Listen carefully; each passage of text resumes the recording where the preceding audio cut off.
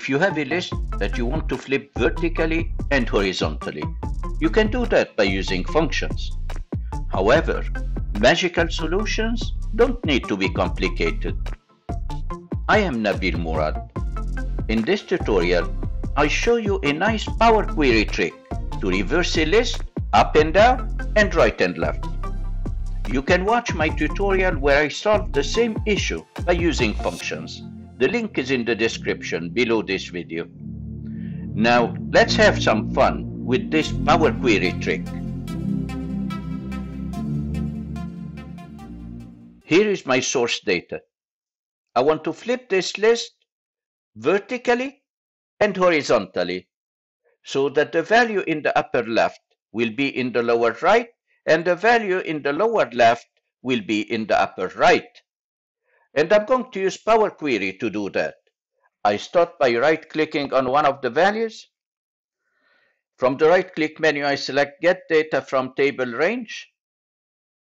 I confirm the conversion of my list into a table. I hit OK. The query editor opens on top of Excel. I can change the query name. I'll make it reversed. I hit Enter. I can zoom in.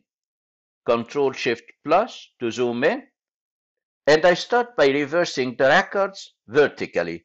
We have an option to do that on the Transform tab of the ribbon. So when I click on the Transform tab, I click on Reverse Rows. Kyle in row number 15 will move to row number 1 and all the records will be switched accordingly. I click on Reverse Rows and here I have Kyle in the first record.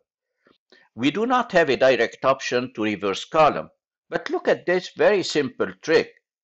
What if I select the last field, Monday?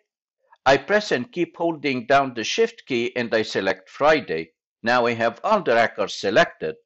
So if I click and drag the first record to the right, to the end, like this, when I release, I would have achieved the desired result. I would have flipped vertically, then flipped horizontally. Now I want to send my data back to Excel. I click on the Home tab. I click on the down arrow for Close and Load. Select Close and Load to. I want to put my data in the same worksheet. I select Existing Worksheet. I select the destination cell, which is cell H2, and then I hit OK. Et voila! This is exactly what I wanted to do.